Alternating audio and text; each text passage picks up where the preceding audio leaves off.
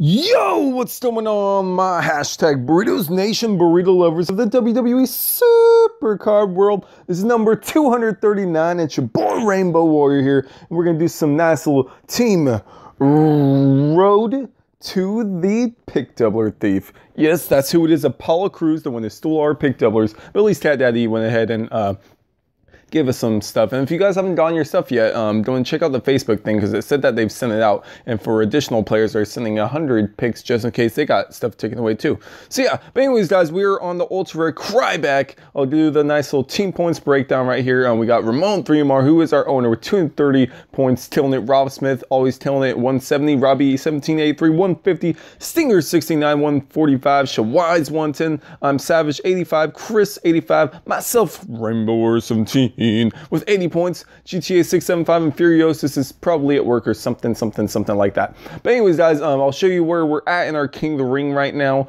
And where are you guys at in your Team Run the Glory grind? Tell me where your team's at. We're on good old ultra rare Cryback. Guess who's back is Cryback. Going against we just beat the gun show, so it looks like we're going to the contenders bracket. Let's make sure that we've energized. That's a good thing to energize the first time in the brackets.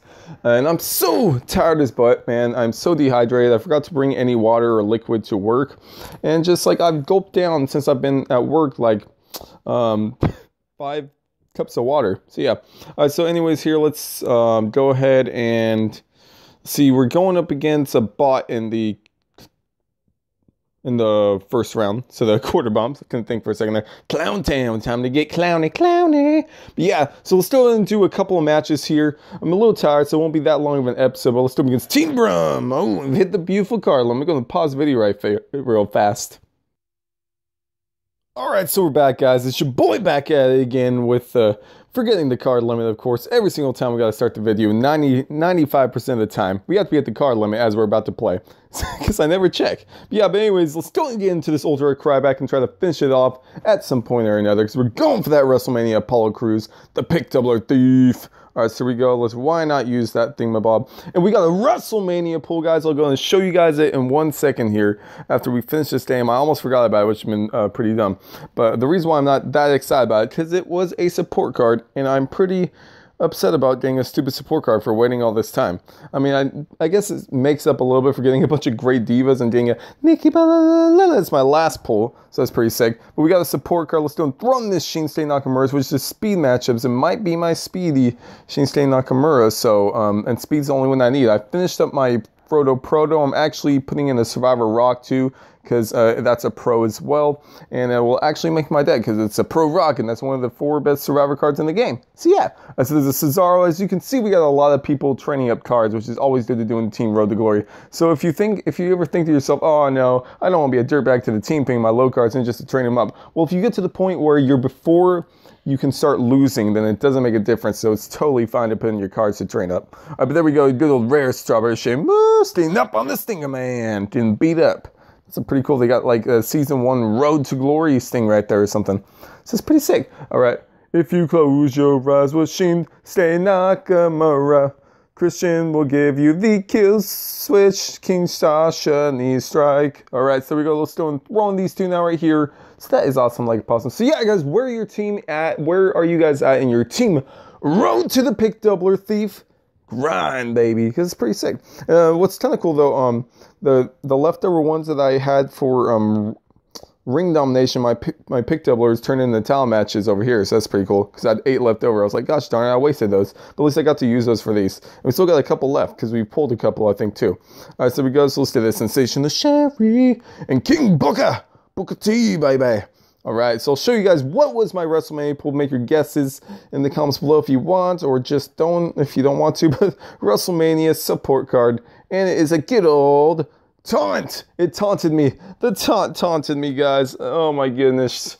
Oh my goodness. So I was so mad about that. So if I have to get any other stupid ones, I want either a trash can or a kendo stick. I heard is the power and speed card.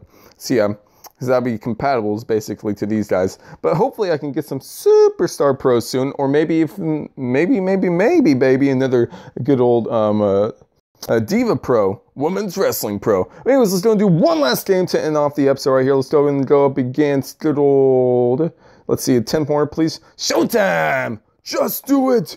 Just do it like Shia LaBeouf says. Just do it. All right.